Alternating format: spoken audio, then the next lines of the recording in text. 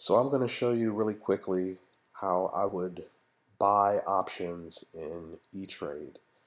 Um, I started out with a Robinhood account, moved to E-Trade, and now I've moved most of all of my holdings to Thinkorswim.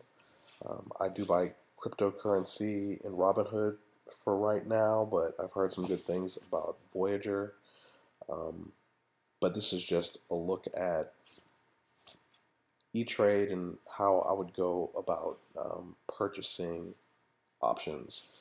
So first, I typically only buy options in stocks that I'm familiar with and that are trending or predicted to trend and trending in a particular direction. So, it's upward trending, like a stock like Neo or Plug or IDEX. These are some stocks that I'm looking at, but they're trending in an upward direction, and it's pretty consistent.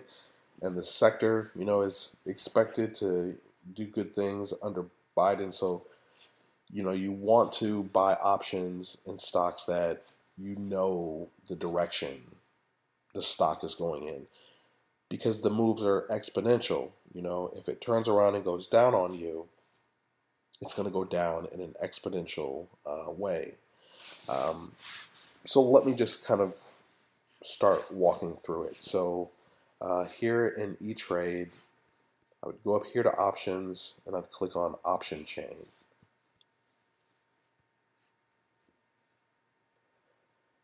And this is an Apple, but let's say you wanted to look at something else.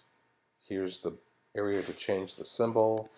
I am actually interested in Plug, so I'm just going to look at Plug for right now. Right now, the option chain is showing both calls and puts, so there's a lot of information on the screen here. If you have an idea of what you want to buy, then you can just kind of limit that down. So I'm personally looking for calls,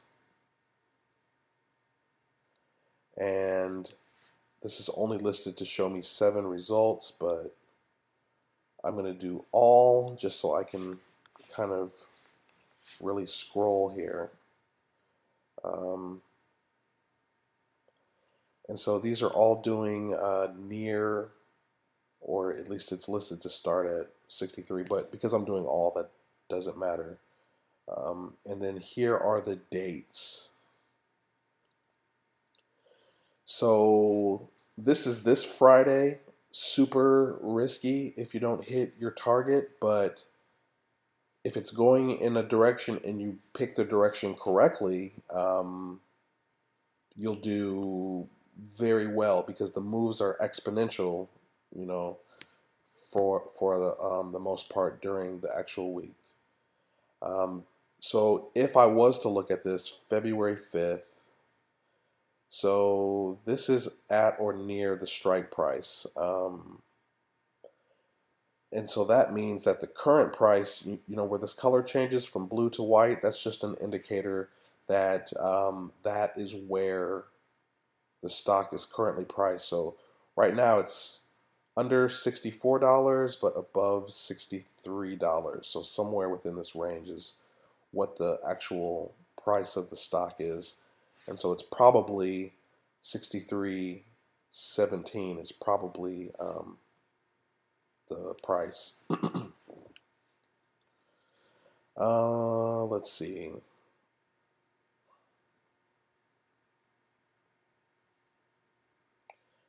And we have volume and open interest. Excellent. So if I was to purchase one, I would probably be buying near the strike price. If it's really going in a good direction, if it is going up, I'll start going maybe a little bit further out of the money. If I think, by Friday it could hit $69 and it's trending up. The ones with the most volume and open interest are the ones that I target. It says a lot of people are buying at this price, a lot of people are believing it's going to hit that particular target, and a lot of times the bid to ask is more reasonable. And let me explain that really quick. So, this is some of the information you have up here. Quote details. That's cool. Shows some previous information, previous movement. But so you've got the strike price. This is the number that you are betting plug is going to be at or above on Friday. If it closes below this, you lose all of your money. So something to be aware of. The bid, that is what people are offering to pay for it. The ask is what sellers are offering it for. And then the last price, that was the last option sold at that particular price. So you always want to look at the bid to ask, and you want to make sure that it's close. I like a bid to ask under 5% difference if I'm doing a market buy. Market is you're just buying it at the price that the market is selling it for. You don't want to wait. You just want the option. The other option, of course, is a limit buy, where you specify the price. So you might do a limit buy of 42.65. You want the lowest price. You don't want to pay more for it. But you always want to look at the bid to ask. If you're doing a market buy, well, you want to look at it anyway. But if you're doing a market buy, if you were to look at like AMC now, or or something like that, the bid might be $1, while the ask is like $4. So if you buy it at market, you're going to lose 75% of your money as soon as you bought it, for the most part, because you paid $4 for it, and chances are it's valued at $1. So that's something that you definitely want to look out for. That happens a lot in volatile stocks, that people are expecting to move in volatile directions. They put this crazy bid to ask spread that can eat you alive. And E-Trade doesn't protect you from that. Robinhood, I think, protects its users from getting gouged on crazy bid to ask spreads. So you always want to look at the bid to ask to make sure that it's not something that is just ridiculous. Like here, right? As soon as you buy this one, you're probably going to lose 25% of your cash, as soon as you buy it at market. This one, you're losing what, 20% as soon as you buy it. So and then this one, you lose 30%, right? If you come in and that's just crazy. This one, you're losing almost 50% of your money. So if you come in and you buy this at market price, it's possible. It's possible that, this could be the value, and this is your buy. It's saying it last sold at 24, but this is what people are willing to pay for it now. So always look at bid to ask, something reasonable. This is reasonable. The volume is not as high as I'd like. So I would probably be, if I wanted to buy, I'd probably be looking at this one. The bid to ask is a little wide, so I would probably do like a limit buy of maybe $1.69 if I think it, it could dip and it's kind of swinging and bouncing. Like I try to catch it at a better price. A lot of times it's a good idea to do a limit price lower than the ask, like 20% lower, because a lot of times, options may swing or dip and the value drastically drops. You get it at $1.30, right? And then it goes back to normal, $1.69, and then you can cash out. The awesome thing is, so this one, let's say that this is the one that I selected, right? So let's do trade. I believe that should populate. Cool. So that populated the information for me. So we've got the last price of the stock. Cool. So we just have some nice information here. Starts populating the details right. I selected a call, February 5th, action. We want to buy open, so we're buying one. Strike price is $70, so I'm betting for it to reach $70. Type is a call. Price type. So that's what I was talking about. Market limit.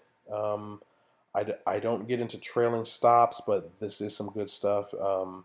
If you wanted to uh, go up, if it's trending up, you want it to sell as soon as it starts to pull back by a particular dollar amount. That's you know something good strategy wise if you don't want to watch it, but you want it to sell as soon as it starts to lose, but you want it to keep going as long as it's as it's going. I typically don't get into that because I kind of monitor my stuff and I sell it when I want to sell it.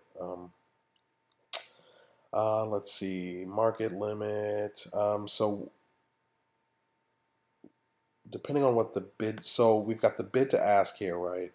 So I would probably do a limit buy if the current bid is $1.69.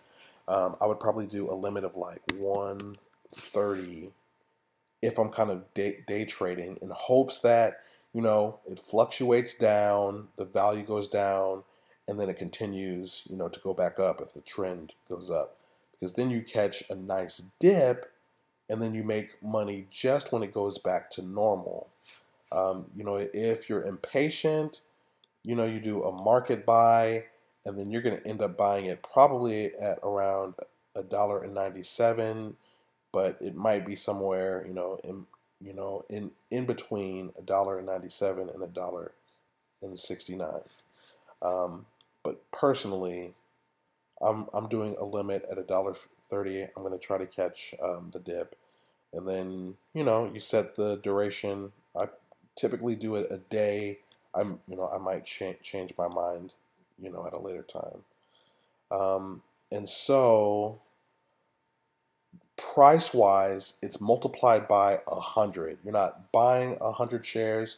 You're technically renting 100 shares for a week, betting that it's going to reach $70 by Friday.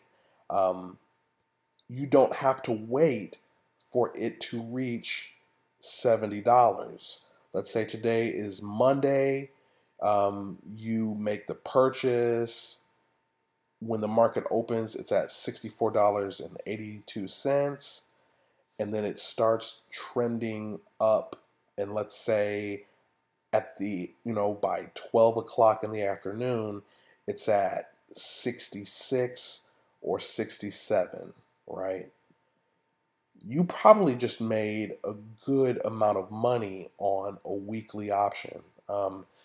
If you paid $130, I would bet that if this moved from 64 to 67 by, let's say, 10 o'clock in the morning, right? Let's say 68 by 10 o'clock in the morning. My bet would be that $130 would be around $200 maybe. Um, within a weekly option that kind of move. But you could calculate that with looking at the Greeks, which is kind of a lot more detailed. But you can do an option calculator. They probably have some of those tools online where you can calculate what the move would be in a specific dollar.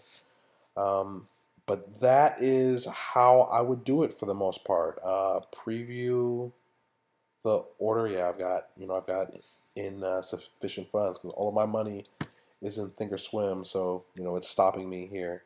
Um, but you would preview the order at that point, and then you could kind of push it through. Um, and so you may want to come back in and sell the option, right? So after you bought it, you may want to come back in and set a limit sell. So a lot of people, they get greedy. They start seeing, how the percentage is moving up or whatever, whatnot. It's a good idea if you're not just kind of watching the option. Think about what type of gain is comfortable for you, and come in and set a sell close on the option that you purchased. If I bought it for 130, I'm I'm cool if it reaches $2. I'm cool, and I might do that. If it's until Friday, and I know I'm busy as hell, like good for 60 days or something. So if it hits $2, whatever in value, it sells before Friday. But you're definitely going to want to probably check on it before Friday. I don't like to run anything to the expiration date. I sell almost everything, before the expiration date. And I don't choose a weekly option anymore just because of the amount of risk. I have done them in the past and done great and got greedy and like lost big. So I prefer a longer runway, preferably like 3 months out. So this gives me like 2 months out. So I would probably be doing like June, to be safe. Maybe March the 19th if I've got a lot of faith and the direction seems to be really strong, because I've got 2 months for it to basically go in the direction that I want. But yeah, I would probably, to be safe, personally, like I would target here. And you'll notice that the price of the options become more expensive the more time you have, because time is like your tool, right?